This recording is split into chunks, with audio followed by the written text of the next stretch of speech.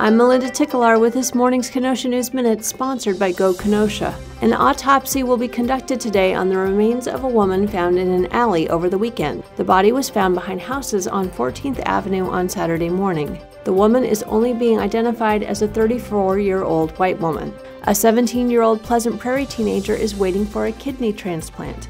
Sam Connolly's kidneys are slowly closing down. His parents have volunteered to donate kidneys to strangers to make sure Sam gets one as soon as possible, but the family still needs help with medical bills.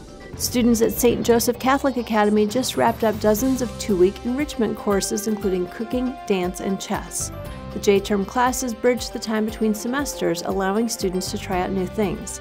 Now here's Jeff Zampanti with sports. The Central boys basketball team retained sole possession of first place in the Southern Lakes Conference with a victory over Burlington Friday night.